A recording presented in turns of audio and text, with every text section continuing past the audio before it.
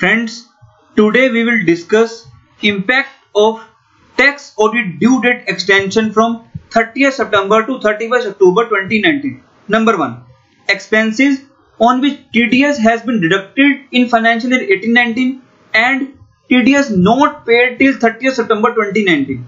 Those expenses can be allowed as deduction if TDS will be deposited till 31st October 2019. That is till the due date of filing of ITR. Because अगर date 30 सितंबर से extend होकर 31 अक्टूबर हुई है तो आप अपने TDS को जमा करवा सकते हो 31 अक्टूबर तक. Second, expenses which are covered under section 43B can be claimed as deduction even if paid till 31st October 2019, like bonus, gratuity, leave encashment, PF.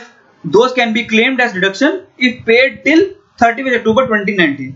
Next, losses can be carried forward and set off in subsequent year even if ITR is filed after 30th September but till 31st October 2019. Next, interest shall be levied because आपको relaxation interest के लिए नहीं मिली है, वो आपको लगेगा ही अगर आप ITR फाइल करोगे after 30th September 2019. But suppose करो जिन्होंने सेल्फ असेसमेंट टैक्स जमा करवा दिया होगा 30 सितंबर तक और अगर वो ITR 30 सितंबर के बाद भी फाइल करेंगे तो उनको इंटरेस्ट नहीं लगेगा. क्यों? क्योंकि उन्होंने ऑलरेडी टैक्स जमा करवा दिया 30 सितंबर तक.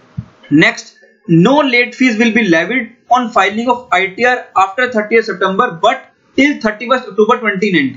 So I hope guys आपको वीडियो अच्छी लगी होगी, कंटेंट अच्छा लगा होगा. अगर अच्छा लग रहा है, do hit the like button, do stay connected for further update. Have a nice day. Thank you very much.